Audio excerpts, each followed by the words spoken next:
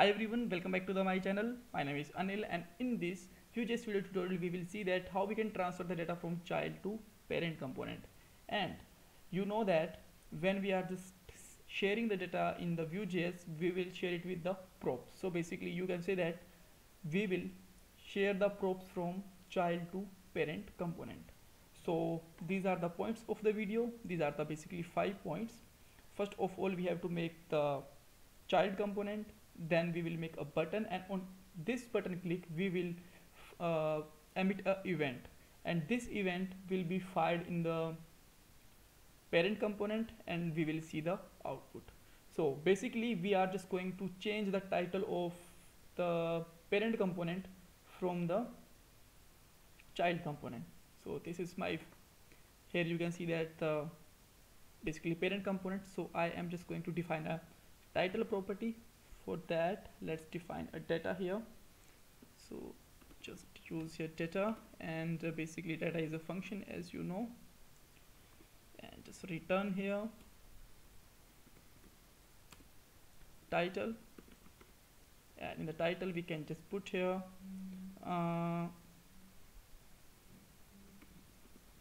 child to parent data. That's perfect. And I am just going to change it title in the h1 tag. So just simply write here title, and here you can see that the output is displayed here. So now I am just going to make a component with the name of child dot view. Right, so just define a template here. In the template we are always use a div tag, so that we can just make a wrapper h1 tag if you just want to show something here. Otherwise you can directly make a button here. So I am just going to make a button and just write here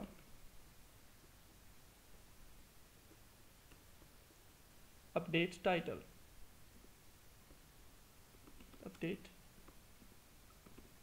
Alright, now let's define a script here, and in the script we will basically use a name property. So just put here name, and name can be child of this component. Alright, so now let's come to the app.view and import this function. So for the import we basically use the import child from path. So path will be the component and child. Let's register this component inside the component array, and simply we can use here like this. That's great. And okay, so I think we did not close this button tag. That's perfect, but there is a no event for a moment, so let's make an event. So define an event like v on what on. That means we can just use a click or any event, and here I can just make any function like update title or something. And for calling this function we have to define a method function, and as you know method is basically an array, and here we can just make this function like this and just simply make a console for a moment. My bad, like this, and let's try to click on it. Now you can see that this is working fine. So now I am just going to remove it, and let's make a custom event here. Alright, so for that I am just going to use here this dot emit, and emit have actually two parameters. One is the event name, so I can just make here change title, and second any data that we want to transfer. So props has been passed or something, whatever you just want to send here. Alright, after that let's come back to the app or your parent component and just write here v on, and here we will use this event actually change title. Alright, because this we've just made a custom event, so we can just use it simply. So just right here like this, and on that click I would just want to call a function. So I can just write here update uh, title text or whatever you just want to put the name of this function. Alright, and in this function I can use a event $event as in parameter. That's great. Now let's define this function, and for define this function I have to make simply a method.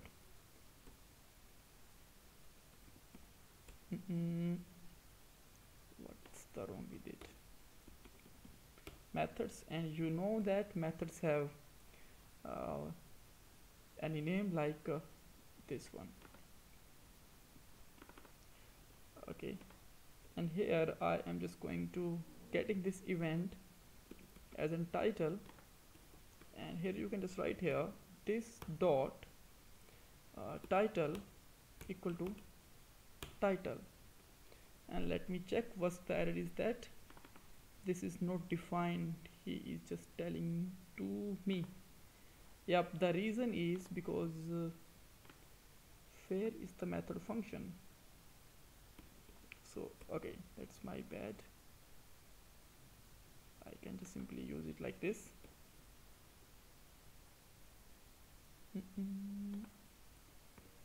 Just remove it.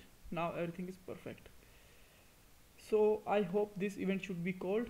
Let's click on it, and you can see that data is coming from the child component. Alright, so if you just want to change it, then you can also change like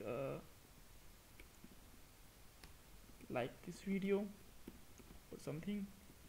And now let's make it refresh, and let's see that now the text is changed here. So this is the way that how we can just get that data from child component, or you can say that pass the proofs from child to parent component. So if you still have any kind of confusion, you can ask me in the comment. Don't forget to subscribe my channel, and please like this video.